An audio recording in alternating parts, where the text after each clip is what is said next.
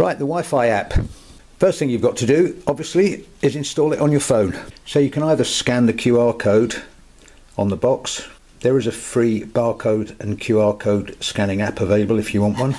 Or of course you can go to Google Play Store or iTunes or wherever you get your apps from. So with a barcode scanner, it's easy. Just a question of scanning, copy to clipboard or click on the link and whatever. Anyway, I've already done that obviously, so I'll skip that bit. Turn on your Wi-Fi. As I mentioned, the lower button here turns on Wi-Fi, or of course you can use the pull down menu and turn it on via that.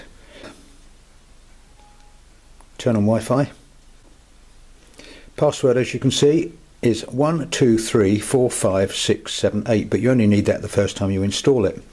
So as you can see, it's come up on my phone here, SJ6 Legend. Do I want to connect to that? Yes, connect. And with this particular Motorola phone, it comes up with a pop-up which says there's no internet here, do you still want to connect? There it is. Yes, I do want to connect, thank you.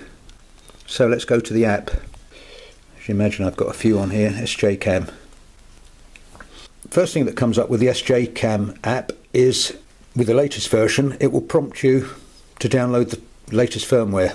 I've not tried using the app for updating firmware. I must say I prefer to use the old-fashioned method. My firmware is up to date, so press on that and you're in camera mode, camera.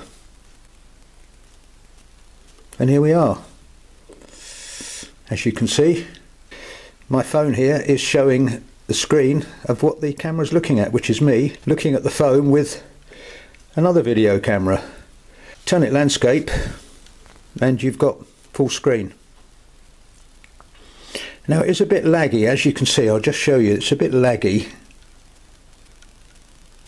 which means there's a bit of time delay. That might be due to the processor in my phone not being all that smart, and most of these apps do need a quad-core processor, and even this old Motorola phone has got a quad-core processor. So as you can see here on the display, you've got battery state, time-lapse, camera time-lapse, camera stills, in other words, video. You can download videos to your phone. Let's go back. You can stop-start recording remotely, which is what it's doing now. Lights are flashing, as you can see. Oh, incidentally, I mentioned the LEDs on the front. Well, the blue light shows that you have got Wi-Fi connected, and the green one obviously flashes when you're recording via the app. So stop recording. You can change settings via the app. Video resolution. Date stamp off. I always get asked, can you turn the date stamp off? Oh, it's in the spec and it's also in the menu. So date stamp on, audio on or off. Change settings. I don't very often take stills with these, but you can change the resolution of the stills. Much the same things that you can change in the menu on the phone. Come back out of that. Tells you that I'm in 1080-60, which is the thing I mostly use. All in all, very useful app, and the range will probably be about 10 meters or so.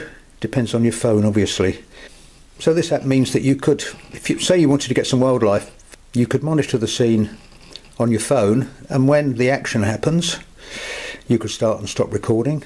Of course, the important thing is, if you've got auto power down activated on the phone, it will actually, well, I haven't actually tried it with this, but with most of these action cameras, while it's in standby mode, even with the Wi-Fi connected, the auto power down will still power it down, and of course you can't turn it on again from the app. Now the other thing is, there's a shortcut there to changing the video resolution. 1080-60 is my preferred for action sports. Why hasn't it changed? Come on, it still is. No, maybe it's crashed. I tell you what, these things always work perfectly when I try them, but as soon as you try demonstrating it, then it stops working. Let's give it a chance to settle down. Yeah, there you go. 1080-60. And of course, to stop the app operation, just either stop the Wi-Fi, like so. But I've already stopped it. Or turn the phone off, like so.